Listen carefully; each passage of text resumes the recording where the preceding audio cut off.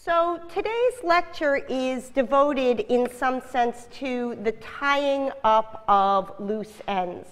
I have from you 29 single-spaced pages worth of questions which you asked in your directed exercise 9, and I'm going to answer all of them in detail. Actually, I'm not going to answer all of them in detail. I'm going to try to pick out some of the ones that I think will be of general interest and welcome those of you whose questions aren't answered to come by during office hours. So one way to think about what we do when we encounter an article in this class is of thinking about what you do when you encounter a building for the first time, say the Eiffel Tower, and are given guidance about how to make sense of that building. So one of the things that I've tried to do for each of the articles or books that we've read is just to give you a sense of its general shape, to give you a sense of what's distinctive about it, to give you a sense of how it's structured internally and how that internal structure determines what it is that we're able to do with that article and what it is that that article is able to illuminate. But I've also tried in certain cases to give you a sense of the neighborhood in which that article can be found. Just as in talking about the Eiffel Tower, I might show you where in Paris it's located. Or I might try to give you a sense of how that article relates to other approaches of the same kind, how the Eiffel Tower relates to other iconic monumental buildings. The question of the relation between the individual articles that we read for today and the larger framework is primarily something that I'll discuss in Thursday's lecture, though I'll get at some of it in comparing and contrasting the political philosophy views today. What I want to do a bit more of today is to look at some of the details of some of the arguments and articles and writings that we've considered in the way that we might look at part of a building and ask how it's structured there, recognizing that in so doing, there's lots of other parts of the building to which we don't pay attention. Or we might want to ask, with respect to what sort of problem is the building constructed? Here are the plans for the Eiffel Tower. So the goal in today's lecture is, with regard to a number of the questions that you raised in your directed exercise 9, to look at some of the details of some of the arguments and, to a smaller extent, to put those in a larger framework. Now, in so doing, it's important for me to acknowledge that there are a tremendous number of interesting questions that you asked that I'm not even going to come close to answering. There were a large number of very interesting questions about the connections between the political philosophy of Rawls and Nozick, for example, and the US Constitution. I'm not going to have anything to say about that. There were questions asked about the childhoods of the various authors that we read and how that might have affected their views. I'm not going to have much to say about that. And perhaps my favorite question, I was asked if I could have coffee at Blue State with any one of the authors that we had read this semester, who would I choose? And I guess I wouldn't choose Robert Nozick because he wouldn't want to go to Blue State, but beyond that, it's hard to know how to answer that question. So what I'm going to do today is basically in 3 parts. The first large part of the lecture, I'm going to go over in some detail a leftover item from our lecture 2 classes ago. That is, say a little bit about Cass Sunstein on norms. And I'm going to use that as a way of segueing into certain puzzles that we face about heuristics and the question of how those fit into the dual processing tradition. But that will also be a major focus of Thursday's lecture, so please don't be disappointed if I don't get to your question in that section. And then I'll close that section by identifying for you a cluster of courses that you might be interested in taking if that was the part of this class that interested you most. I'll then have some things to say about the political philosophy section of the course, and I'll close today's lecture with the moral philosophy section of the course, each time indicating places to go next if you were particularly moved by some of the readings that we did.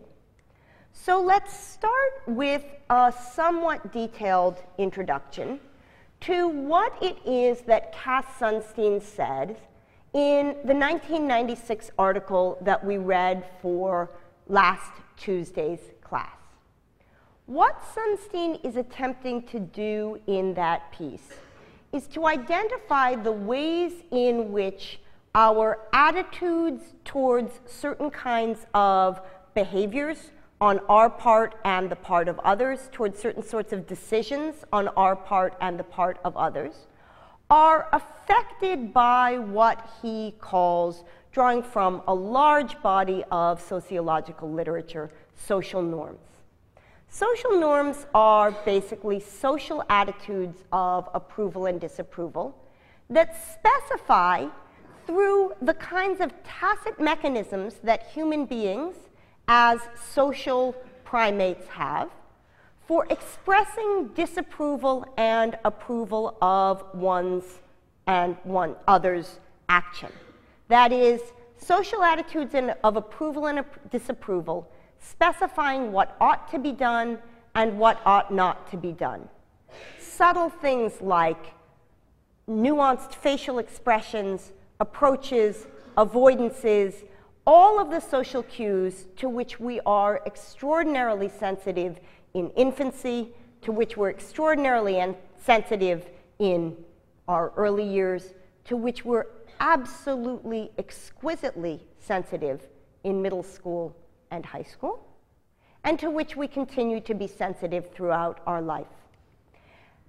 What Sunstein points out is that social norms determine social meanings. That is, they determine the attitudes and commitments that a particular type of conduct signals.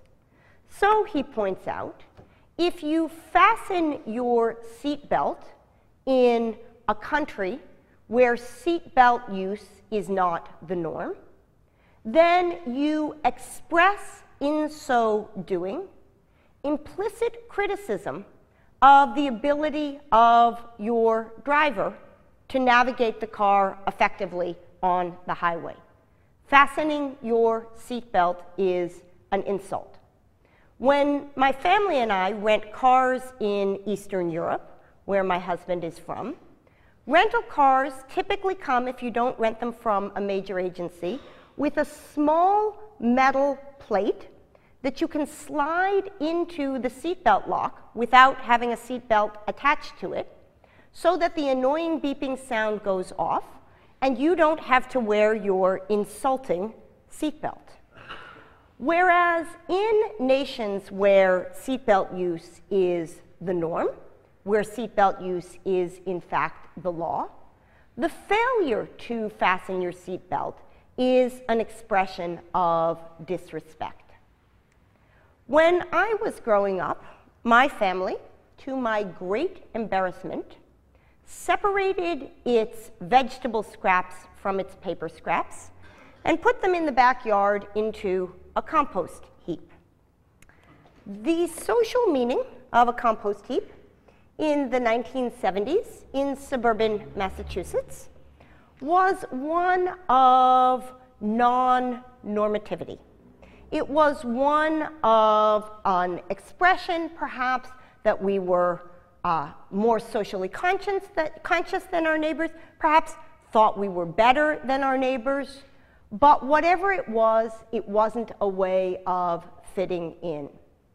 It is now the case in large portions of America that a compost heap or the carrying of a recyclable bag or the replacement of your light bulb with a full spectrum long-term bulb simply expresses respect for the environment rather than an outlier attitude. My Hungarian nephew, when he came to visit us this summer, wore what he thought to be very stylish Iron Maiden t-shirts, which in Budapest were an expression of cool. In our suburban Connecticut environment, his actions were often misperceived as rebellious because of the social signals that his clothing sent. So the reason that I had you read the Sánstén article in the context of our political philosophy discussion was to point out to you how many more layers of complexity there are when we start thinking about what kinds of social structures are legitimate. There was, in addition, a very particular question about the Sánstén article, which was raised in the context of our feedback page, about which I want to say a small bit by way of transition. So one of the students asked whether I could characterize Sánstén's somewhat complicated argument about willingness to pay and willingness to allow. So what we're doing now is we're looking at a very particular girder of a very particular argument. So Sánsteen, in that article, you may recall, introduces a discussion of what's known as the endowment effect, which is basically the tendency of human beings to demand more to give up an owned object than they would be prepared to pay to acquire that object. And the term for how much it is that somebody's willing to sell something for is WTA, willingness to accept payment, whereas the term for that which somebody's willing to pay for an object is WTP, or willingness to pay. It turns out that if I have a beautiful Yale mug, which I seek to sell to you, that our assessments of its value will very often differ. I may well say that I won't part with my beautiful mug for anything less than $10, whereas you say I wouldn't buy your crappy old mug for anything more than $5, even if, when we alter the situation, and you have the mug and I don't, our responses are inverted. I wouldn't buy your crappy old mug for anything more than $5, and you wouldn't part for it for anything less than $10. Now, Sánsteen, 15 years ago in this article, hypothesizes that what explains this effect is primarily something about social norms. It looks like, at least to some extent, that he was wrong about that, at least that he was wrong that social norms fully explain the phenomena, because research done in Laurie Santos's lab at this very university in the last 5 years seems to suggest that something akin to the endowment effect can be found even in capuchin monkeys. A tendency to value more that which is yours than that which is not, even when the objects are identical.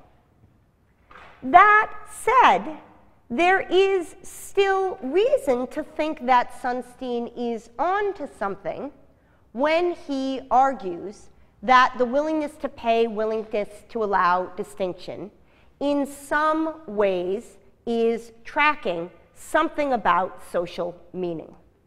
So he points out that in a series of studies done in the context of behavioral economics with weird subjects near the University of Chicago, for at least Western-educated, industrialized, rich, democratic adults, it looks like this asymmetry is rather profound. So he describes a study, the details of which I had thought I would go through, but I won't, in which what you see is a rather radical asymmetry in subjects' willingness to either acquire an object from another or part with an object that they own. Sanstein's response to these sorts of cases is to suggest that the difference here has a lot to do with social norms and meanings, so that being willing to, for example, accept a certain amount of money to allow the extinction of a species has a very different social meaning than what you might think of as structurally the same, accepting or being willing to pay a certain amount of money to prevent the extinction of the species.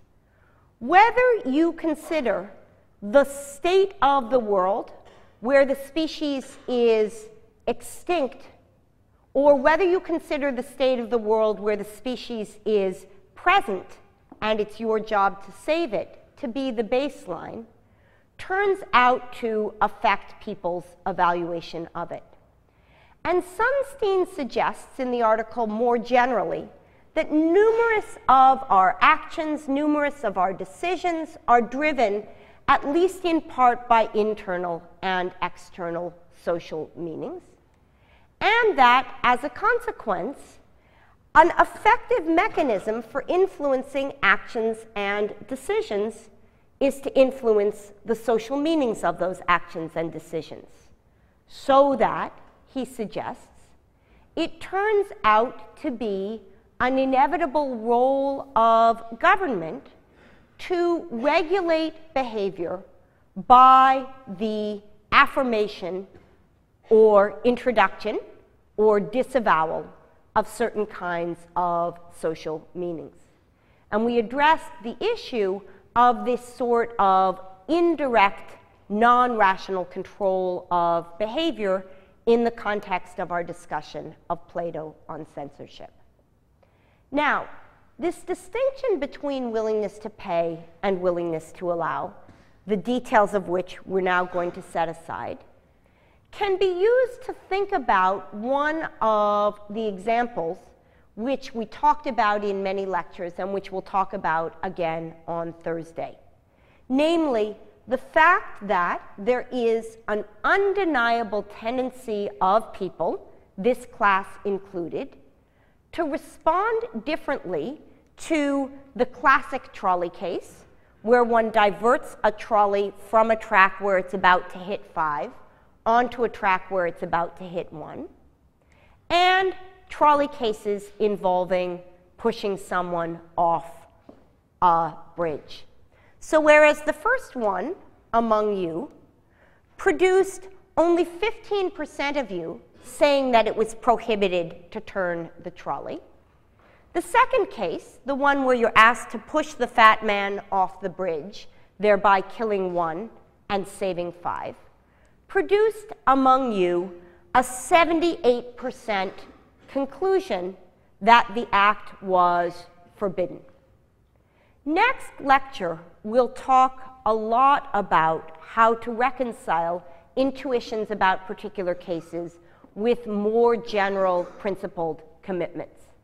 But what I want to do now is just, by way of answering a couple of questions, point out to you 3 different ways that one might respond to what's going on in this asymmetry. One might, making use of the vocabulary that Sannstein just introduced, say that what's going on in the case of Fat Man is a case where one's being asked to accept a cost, accept the cost of having 1 die in order to save 5, whereas what's going on in the case of the switch is that one's being asked to pay a cost, something that wasn't part of the calculus to begin with, pay a cost of having 1 die to save 5. And we know, as a matter of general theory, that the way human and perhaps even non-human primate accounting works, that we are willing to pay less than, that the cost of accepting something feels higher to us than the cost of paying. So perhaps what's going on in the trolley cases is that we are assimilating them by means of a heuristic mechanism that we often use to a familiar kind of reasoning process, one that may or may not be tracking our moral commitments. Or perhaps, as the cases were originally suggested to show, what we're tracking here in our different responses is a deep and profound, morally real distinction between violating rights and considering utility, where in cases that violating rights comes into play, letting one die or killing one in order to save 5 is morally wrong, whereas in cases where rights don't come into play, letting one die or killing one to save 5 is morally acceptable. Or perhaps what's going on in this case is, as Josh Green suggests on the basis of his neuroimaging work, that in one of the cases we're responding emotionally, and in the other case we're responding rationally. What the first and the third, but not the second response have in common, that is, what the two responses that suggest we should take as differentially informative our responses to the fat man case and our responses to the bystander case suggest, is that in thinking about these cases, we are thinking about one of them primarily with one mode of thought, and the other primarily with another mode of thought. And throughout the course, we have been introduced to the fact that in every intellectual tradition, there has been a suggestion that human understanding of the world proceeds in multiple ways. The contemporary scientific vernacular of this makes use of the notion of dual processing. It suggests that there are two systems, System 1 and System 2, where System 1 is evolutionarily primitive and shared with non-human animals, whereas System 2 is evolutionarily recent and shared, if with any animals at all, only with those closest to us in the evolutionary tree. System 1 is unconscious or preconscious, whereas System 2 is conscious. System 1 is automatic, whereas System 2 is controlled. System 1 is effortless, whereas System 2 is effortful. System 1 is fast, whereas System 2 is slow. System 1 is associative, whereas System 2 is rule-based. Now, one of the things that we've done throughout the course is to look at various ways of getting at the distinction that this particular version gets at, without trying to decide which of these frameworks is the one that's most useful in all contexts, but rather by recognizing that in certain domains it may be useful to speak, as Plato does, of spirit and appetite pulling in one direction and reason pulling in another, that it might be useful in some contexts to speak, as I do, of a leaf causing certain kinds of non-reflective behaviors, while belief causes certain kinds of reflective ones, that it might be useful in some contexts to speak of heuristics as causing us to respond in one sort of way, and full cognition or reflection causing us to respond in another. But it's important to know that in picking out those three particular ways that we looked at this overarching distinction, that we neglected to look at the many, many other sorts of dual processing accounts. Here are 15 or so, taken from the Evans article that we read in mid-January, and that for the purposes of our discussion in this course, the similarities among these views are more relevant than the differences. If, however, you are intrigued by the set of questions which I've just quickly run through, there are numerous places to go next. Most of the courses offered by the Cognitive Science program look at the sorts of issues that I've just been discussing. How is human reasoning affected by structural features of the brain? To what extent can we systematize the sorts of errors that human beings seem to make in reasoning? To what extent are those sorts of errors, or what we call errors, actually effective means for navigating various sorts of environments? You can also look at these sorts of questions in the context of social psychology, cognitive psychology, developmental psychology, and there will be numerous courses offered in psychology next year that will go in much more depth into the questions that I've just been mentioning. The School of Management offers courses in behavioral economics, which are open to undergraduates who have the requisite background. And in the context of the philosophy department, there are historical courses that look seriously and in depth at Plato alone. Indeed, there's a course this semester that just reads Plato's Republic.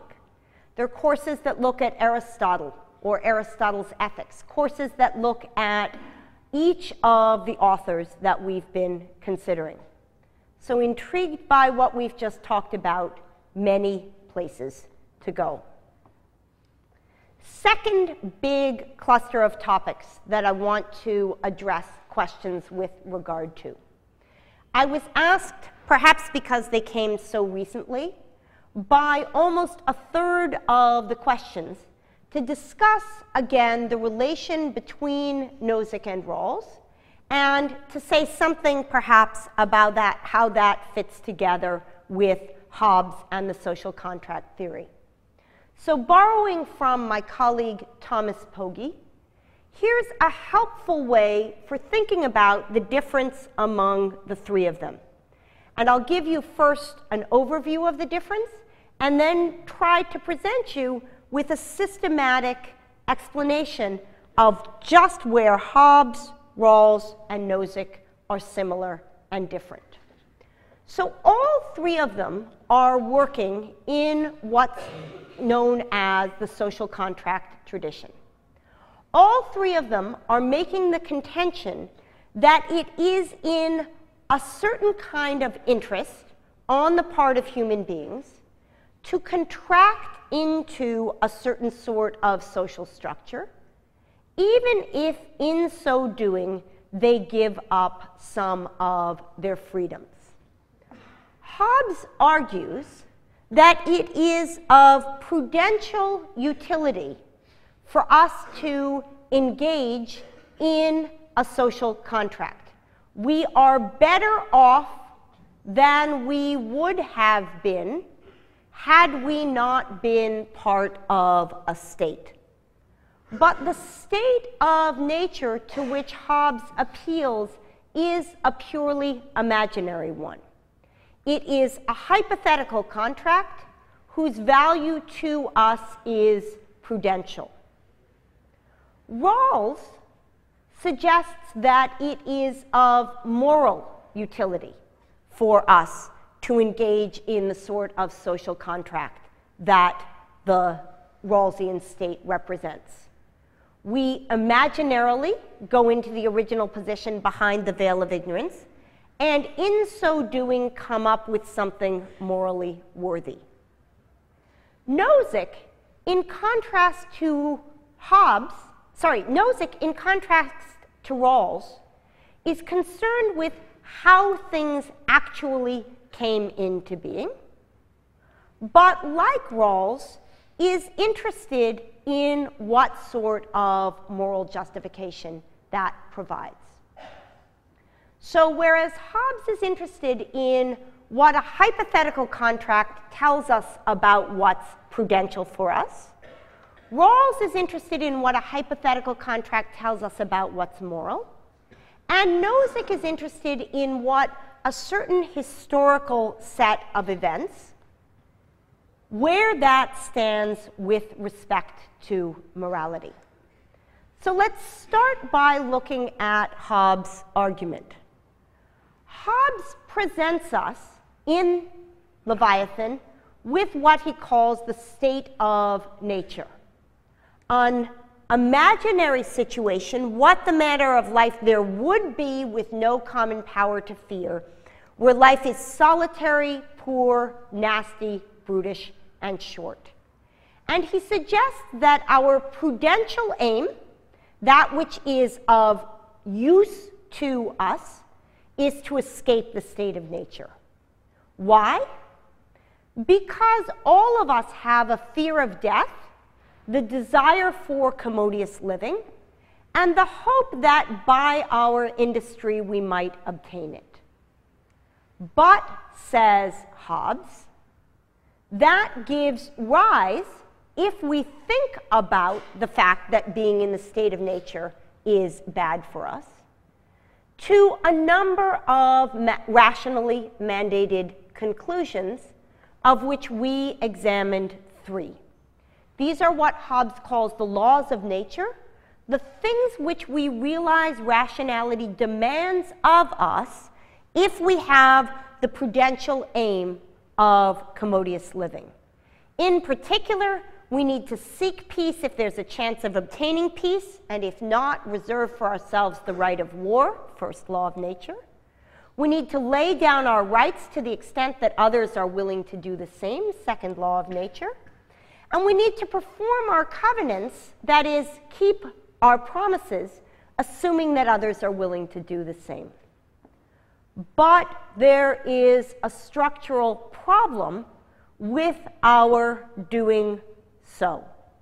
The structural problem is the one articulated by the prisoner's dilemma.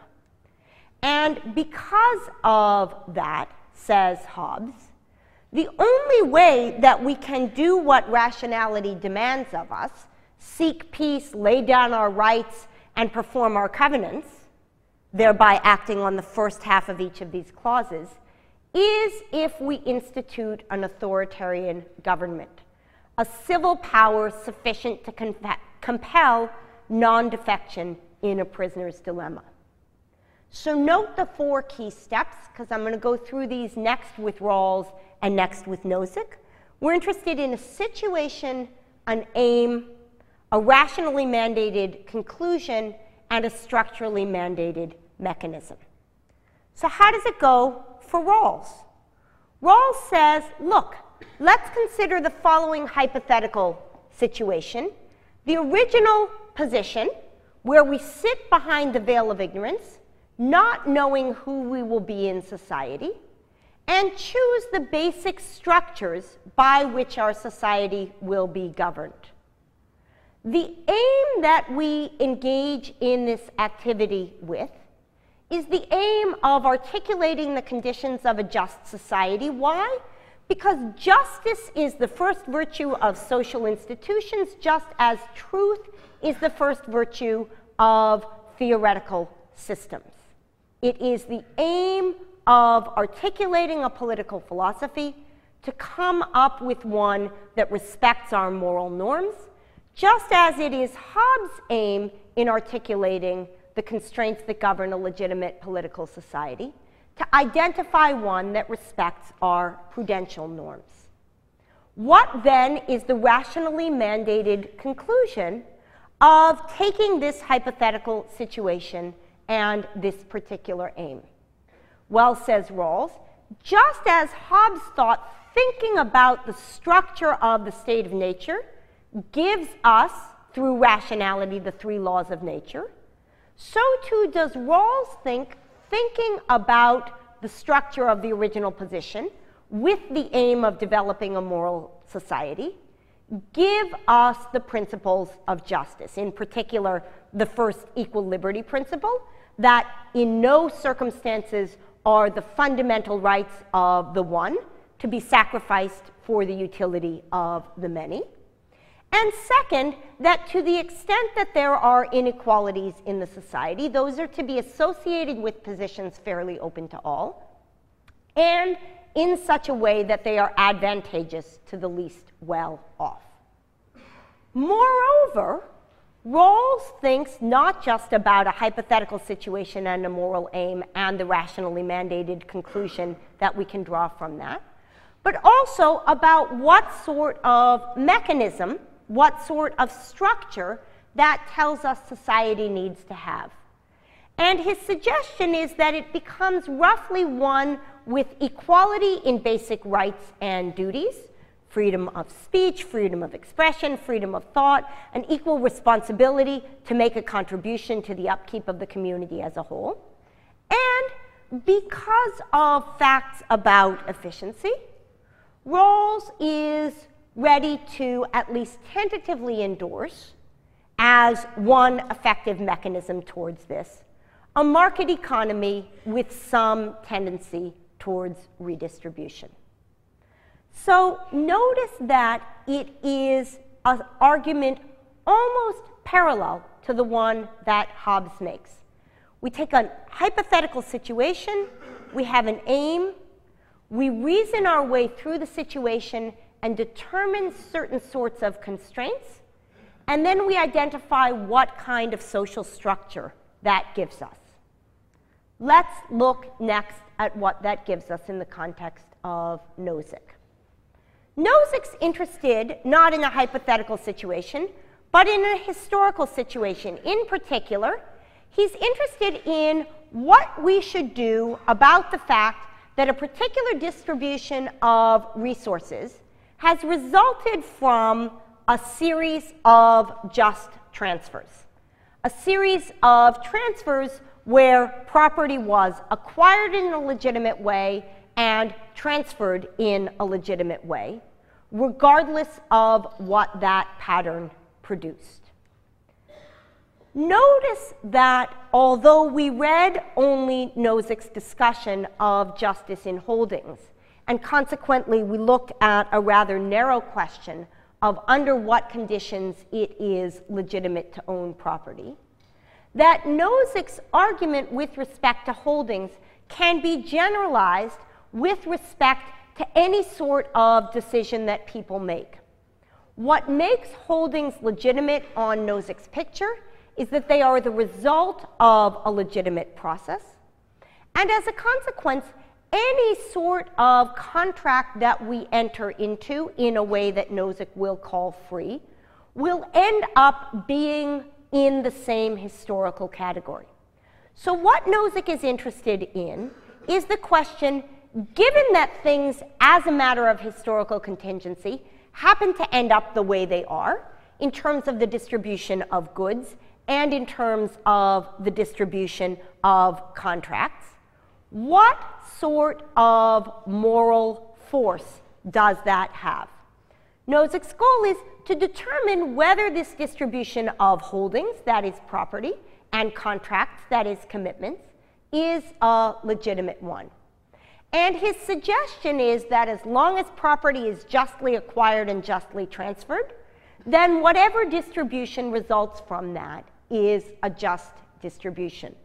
And you'll recall that we looked in some detail at Nozick's idea of just acquisition, where he basically says an object is legitimately held if it was acquired in a way where the value that you add to the object makes your possession of it leave others no worse off than they would be had you not acquired the object, and where just transfers are any that are engaged in voluntarily. One result of that, as we know from the Wilt-Chamberlain example, is that even if we begin with a perfectly even distribution of goods across individuals, it's almost guaranteed that we will end up with an unequal one. And notice that exactly the same sort of argument that can be raised for distribution of property can be raised for the distribution of obligations. So Nozick's interested in a historical situation. He has a moral aim, namely determining whether the distribution is just. And the conclusion that he draws as a result of thinking about that structure is that any intervention into justly generated distributions of holdings or contracts is a violation of rights. After all, the only things that matter to whether holdings are just on Nozick's picture is whether they were justly acquired or justly transferred. And the fact that as a matter of coordination problems of the kind that we faced in the problem of the commons, the fact that that will inevitably result in distributions that are unequal is of no concern to the sort of historical picture that Nozick has. Likewise, the fact that as the result of historical contingency, I may end up contracted in a way that leaves me subordinate to you is, according to Nozick, in no way unjust, because no intervention into a justly generated process can be performed without violating rights. So the structurally mandated mechanism, which Nozick ends up advocating, is that of the minimal state. So, what's the picture among our political philosophers? The idea is this. Hobbes is interested in thinking about what a hypothetical state of nature, considered from the perspective of prudence, tells us is rational. What it tells us is rational are certain laws of nature, the enforcement of which is possible only through the introduction of an authoritarian state. Rawls asks us to think hypothetically from the position of the veil of ignorance what it would take for us to have a moral society, concludes that it would be governed by the principles of justice, and identifies as a mechanism what I've called, because there wasn't much room here, Sweden. And Nozick asks what we can do, given that an actual distribution arose as the result of a bunch of fair transfers, and concludes that if our goal is to respect rights, then the only state which is legitimate is the minimal state. So we spent roughly 4 classes on political philosophy. Where to go if you want more? The philosophy department offers political philosophy courses, both survey courses and courses on each of the individuals that we've read. You can take a course surveying political philosophy from Plato past Nozick, or you can take a course on any one of the individual authors. The political science department likewise offers historically structured courses and courses on our individual authors. Nearly every course listed in the ethics, politics, and economics department is a course that will address the kinds of questions that I just mentioned in this chart. And in the context of the economics department, and indeed in 3 or 4 other departments, you can think about game theory as a way of representing these structures, or think about policy in the context of an economic framework. It's 11:19. I will integrate the discussion of morality and the answers to those questions into our final lecture on Thursday. But it's my hope that even if I didn't answer all 500 of the questions that I was asked for today, that the lecture gave you some sense of how some of the pieces fit together, and will continue on Thursday.